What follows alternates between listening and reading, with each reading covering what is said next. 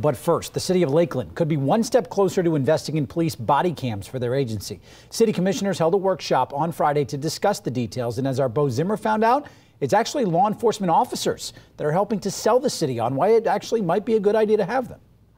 I think it aids, obviously, in the transparency of your agency. Kissimmee Police Chief Jeffrey Odell briefing Lakeland City Commissioners on the pros and cons of his agency's experience with police body cams. I believe the body camera improves behavior on both sides of the equation, not only our officers and their professionalism, but members of the public when they know that they're on camera. The commission invited Chief Odell and a member of the Cape Coral Police Department. Both agencies are around the same size as Lakeland and adopted body cameras early on. We love the camera systems, and as I said, even the officers at this point, they love having the actual video to back them up. The Lakeland City Commission started more seriously exploring the idea of investing in body cameras following the death of George Floyd and after hearing requests from the community. It's something that's needed now. Terry Coney is president of the Lakeland branch of the NAACP. You have to look at it as a tool and a improvement in technology. But body cams don't come cheap.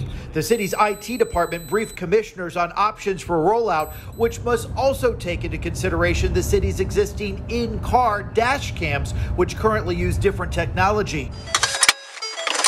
If all new dash and body cams were purchased from the same vendor, it would cost the city an estimated $1.8 million. Commissioners expressed interest in exploring the idea, not only to improve transparency, but as a way to highlight all the good officers do. The chance to magnify that and be able to share more of that with the community, I hadn't really considered that to the level that I'm hearing from you all. So thank you for sharing that.